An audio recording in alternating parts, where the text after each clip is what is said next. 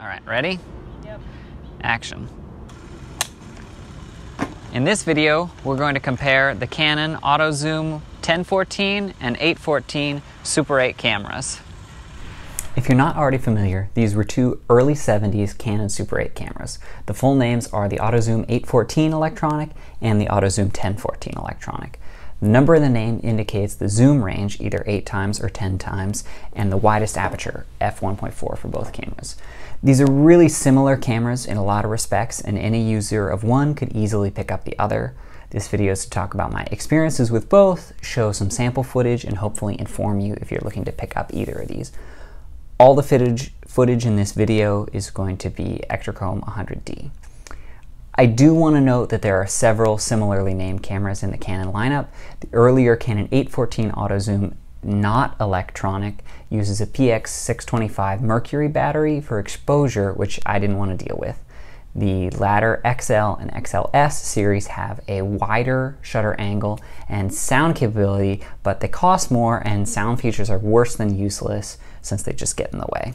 Back to these cameras, starting with the zoom range, the 1014 goes ever so slightly wider, 7mm instead of 7.5mm.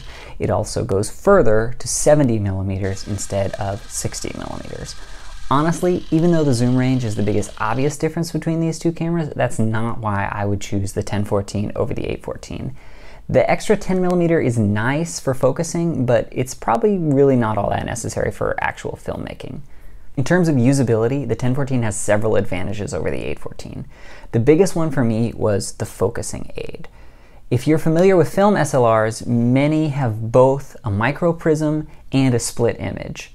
The 814 came with a micro prism, whereas the 1014 came with a split image. I much prefer the split image. Additionally, the 1014 also adds a shutter angle indication in the right side of the viewfinder, which is helpful for fading in and fading out, as well as just remembering where you have the shutter angle set. And the 1014 also has a little film transport light that just blinks as long as the film is running. I do want to make one note on the focusing. The diopter setting has a huge influence on how accurately you'll be able to focus. I definitely recommend having something at infinity to set the lens and the diopter at the same time, because if the diopter is set wrong, anytime you focus, it will also be wrong. I won't get heavily into the optics, but this is unlike any SLR, or both of these are unlike any SLR, because in the SLR, you're looking at a real image which is projected on a ground glass, whereas the Super 8 viewfinder image is not on a screen, it's focused by the combination of the viewfinder lens and your eye. All that's to say, set your diopter very carefully with an in-focus subject at a known or a measured distance. Next, both the 814 and the 1014 have a fade function, but the 1014 has a really neat feature where it will rewind the film, enabling you to do either a crossfade or a simple overlap. The latter is useful for titles. I tried just writing a title on paper with a Sharpie in my test roll. It worked all right, but I think putting the title in white text on an otherwise black computer or phone screen would work a little better. The fade settings are a little complicated and they take some getting used to on the 1014, so I'd suggest reading the manual a few times and trying it on some shots that you don't really care much about. I figured it out eventually, but occasionally the little blue and orange color indicators will be in the wrong position and it takes running the film for a little bit to actually reset them.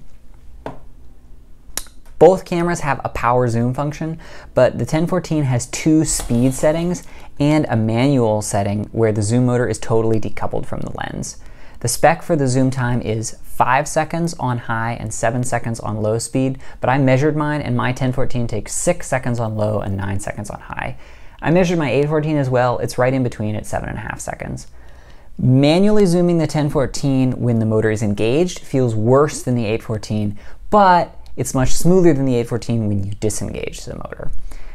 I did have some issues accidentally bumping the zoom switch while I was shooting, so you might throw some gaff tape over it in whatever your most used setting is. All of this brings me to what I think is one of the biggest differences between these two cameras, the size and the weight. The 814 is already not the smallest Super 8 camera around, and the lens on the 1014 is significantly heavier than the 814.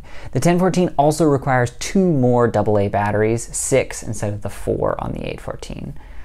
I use a tripod mount shoulder strap on mine since neither of these cameras comes with strap lugs on the bottom, and the included original strap is non-removable. The 1014 already weighs 2 kilograms without batteries, so holding this thing on a long shoot or for a long day is pretty tiring. One of the other reasons I have both of these cameras is that my 814 isn't in the best condition. The manual exposure doesn't work on this camera, but the auto exposure on both cameras is pretty good. I tested the 1014 in some challenging light conditions and it exposed my Ektachrome perfectly, so I was really happy with that. On the 814, I have had mostly good exposures, but I've had issues on previous rolls looking directly into lights, like car headlights. Here's a sample shot from the 814 from some Tri-X where the exposure changes significantly because of the headlights in the frame. I was a little surprised when I got this film back. I expected the lights to be a small portion of the frame and not affect the exposure so much. I didn't test the 1014 on a shot like this, but it's definitely something to watch out for when you're filming and maybe go into manual exposure if yours works. If you want my recommendation, I'd say you should get and use the camera in the best condition you can find, which I know is a little bit of a cop-out. If you don't mind the microprism focusing and you can get over not having the crossfade and the title feature, the 814 will be a lot more pleasant to carry around. Both of these cameras shoot at 24 and 18 FPS, as well as having a single frame mode. So those are the most popular Super 8 speeds. They both have a slow-mo feature. The 814 supposedly does 40 frames per second, while the 1014 does 54 frames per second. I didn't see a huge difference in slow-mo speeds, but maybe if you're trying to do a lot of really fast action, you might want to look at the 1014. If you can find a 1014 in good condition though, I'd absolutely pick it up. This is a beautiful camera, and the focusing is really nice, but you're just going to be getting stronger arms.